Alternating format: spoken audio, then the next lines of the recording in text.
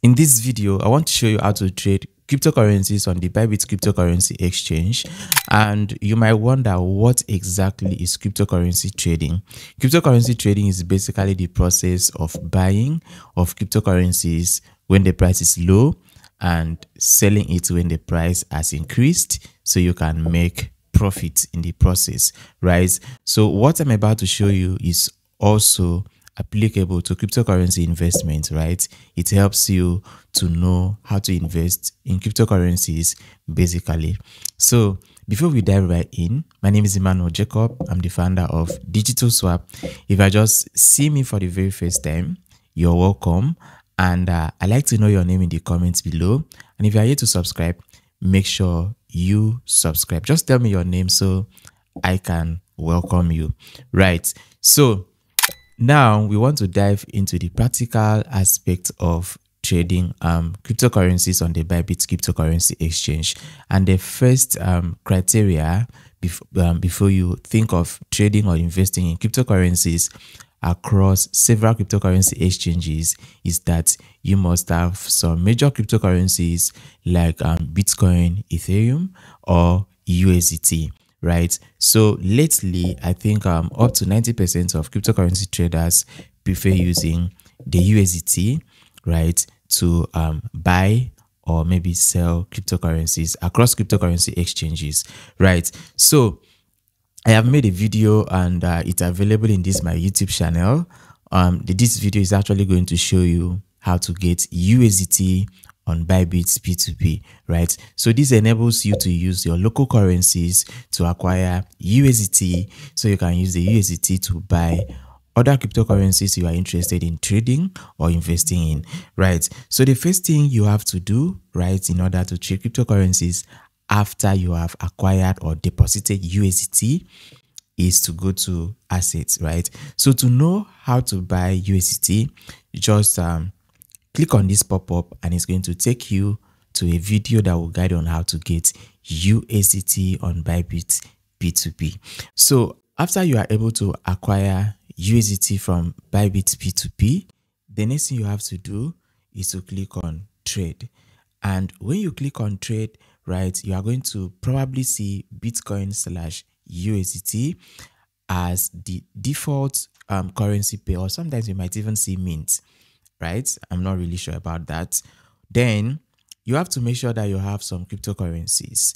And if after buying your cryptocurrencies on Bybit, after clicking on trade and you are not able to find it here, what you need to do is for you to transfer from your funding wallet to your spot trading account, or for some other users on the Bybit platform, I believe you could see something like unified trading account, right? So the unified trading account is a trading account that involves both the derivative and the spot trading. So derivative here simply means futures, right? I hope I'm not confusing you.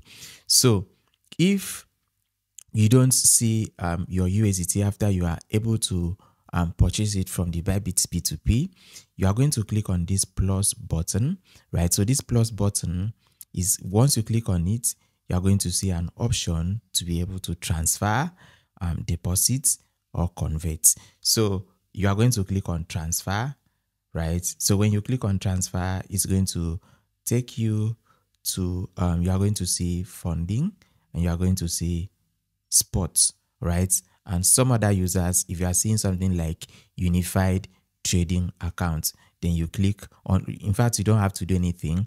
All you have to do is to make sure you input the amount of USDT you are looking to transfer from your funding wallet to your unified trading account. And once you are done with inputting the figures, you are going to click on confirm. But since I don't have anything to transfer, I already have some USDT in my spot wallet, or you can call it your unified trading account. So what you have to do after the transfer is for you to come here and choose what cryptocurrencies you are interested in trading or investing, right? So going forward, I'm going to be dropping crypto trading signals in our Telegram channel. If you are yet to join, make sure you visit link in the description of this video click on it and be a part of our Telegram channel. And we are currently 2,100 subscribers, and we want to start posting trading signals once we are able to hit 2,500, which I believe we are going to be able to achieve that in just a few days time. So make sure you join us and share it with your family and friends so we could be able to reach our targets and start serving you guys with crypto trading signals and some coin recommendations, right, where you can trade and invest in and make money, right? So in our channel, when we drop signals telling you what cryptocurrency to buy, right, you are going to be seeing something like limit order or market order. I'm going to explain limit order. All right. When we get to the practical aspect of trading, I'm going to explain what that means. I'm also going to explain what market order means. I'm going to explain what TP means. I'm going to explain what SL means, right? And also, this is what you have to do anytime I mention or we drop a signal or asking you to go trade some cryptocurrencies. All you have to do is to click on this currency page, which is BTC/USDT, and use the search button to search for the exact cryptocurrency you are looking to trade. So let's say, for instance, I want to trade Injective, which is INJ. I'm going to search INJ. Then once you are able to type this, you are going to see lots of options, right? Diverse options. And the first one, you could see that under the USDT, we have spots. If you select the first one, it means you want to trade it on your spots account. But if you go for USDT perpetual, it means you want to trade derivative, or you can call it futures, right? But since I want to trade on spots, I'm going to click on the first option. And now we have Injective. So if I drop a signal telling you to buy Injective and probably give you a price, like the exact price you should buy Injective, you are going to see something like limit order, right? So by default, this settings is currently in limit order, which simply means limit order gives you the ability to choose the particular amount of price you are interested in buying any cryptocurrency asset, right? It even gives you the liberty to say, oh, this price is currently $31. I'm not comfortable with the price. Or maybe you've done a couple of analysis and you're able to tell that there's possibility that the price is going to drop to, let's say, maybe $25 or $29, $27, right? So limit order gives you the ability to choose what price you want to buy a particular cryptocurrency. Let's say I'm interested in buying it at $28. What this simply means is that the system is just going to place your order once you have click on buy after imputing the price and the quantity of USDT you want to use in buying the cryptocurrency. So the system will now keep your order pending when the price of Injective or INJ has dropped to $28. This is applicable to all cryptocurrency assets across diverse cryptocurrency exchanges, right? So the system will keep your order, and if for any reason the price of INJ drops to $28, then the system will take your USDT and give you INJ in exchange for that, right? That is basically it. That is just crypto trading. And this is what market order means. Market order means you don't have the time, you don't want to wait, you just want to jump in. In fact, maybe you're having a fear of missing out, right? Which is FOMO, right? And you just want to jump in at the current market price of any crypto asset you are interested in buying. So if I go for market order, it simply means that whatever the current price of the crypto asset is, that is the price I'm going to buy it right now. Okay, so now I'm actually going to use both to buy cryptocurrencies, right? I select limit, and this limit now, I want to choose either of these prices, which is the sell. I'm going to choose this price. I will just touch it, right? So touching it touching it now, it has imputed the price here for me. Then what value? We have other value, and I think I want to use, let's say $25, right? Then I'm going to click on buy. I click on buy injective, sorry. All right. Okay, I didn't buy, sorry. I'll just, okay, the market is fluctuating. I'm going to select another one, okay? Then I now click on buy. So I've been able to buy injective, and as you can see, the fact that I'm able to buy right away is just because the price I was able to select the current price using limit, right? And don't forget that this limit also gives you the ability to say, I want to buy when it is 29, and you input the value of USDT, let's say like $15, and you click on buy. When you click on buy, since the price of injective has not yet dropped to $29 per INJ, then that is why we have open order. And that is even why you are seeing it under orders, which means your order is still open. While it's open, the fact that it is open simply means that the price of INJ has not yet dropped to that particular price amount, and that is why you are having it under order. It is still an order, right?